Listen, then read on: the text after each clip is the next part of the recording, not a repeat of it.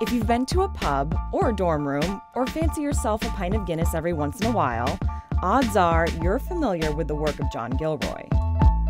It's everything that art should be. It makes you smile. But the images of Guinness you see everywhere are just reproduced posters.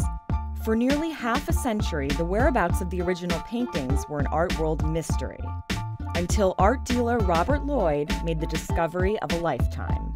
And when you saw them, you immediately thought what? Wow, this is really cool. And I didn't know anything about them. I just knew they were really unusual, rare, never seen them before, being in business 30 years, and I knew I had to have them.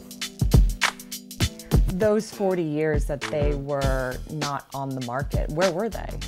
In England, in storage, in archives, and no one really knew or cared about them because the advertising agency had lost the Guinness account. And you know, when you lose your biggest client, you certainly don't really care about what you did for them in the past. Who's your dealer? Who's your supplier? Well, I wouldn't be able, I'd have to throw you down the staircase if I told you that. I couldn't tell you that. They came really right from someone who purchased the archives from whoever bought the building.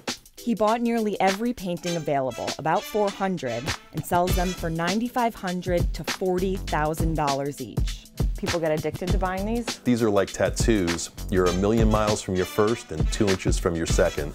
And thirds and fourths and maybe a whole series. That's Henry VIII. Like one where Gilroy was asked by Guinness to paint beer into masterpieces.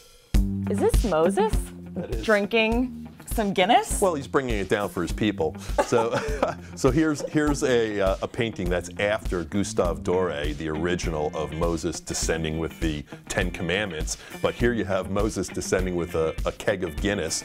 And I love it. The It's quote arrived. is, "It's arrived, Guinness."